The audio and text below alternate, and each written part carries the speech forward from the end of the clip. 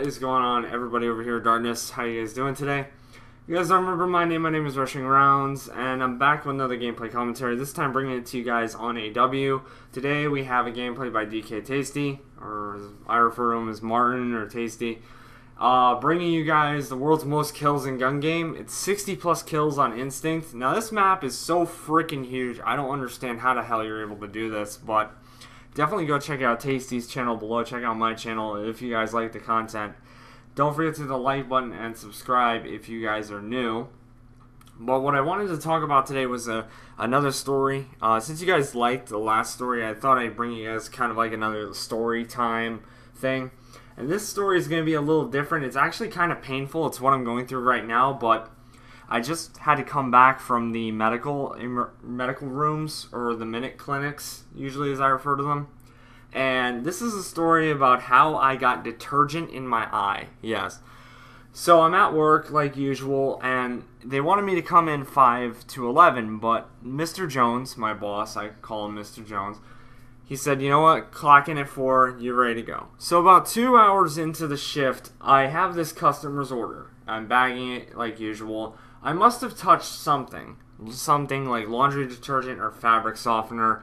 And the next thing you know, I rub my eye. Now, rubbing your eye with laundry detergent is a bad idea, kids. This is one of those things that you do not want to do because A, it stings. The next minute later, my eye was so red and my face was puffy. I was literally having a possible allergic reaction. So I rushed all the way, like usual, to the eye wash center where I washed my eye out for 15 minutes, but the stinging was still there. I was thinking to myself, what the hell did I touch?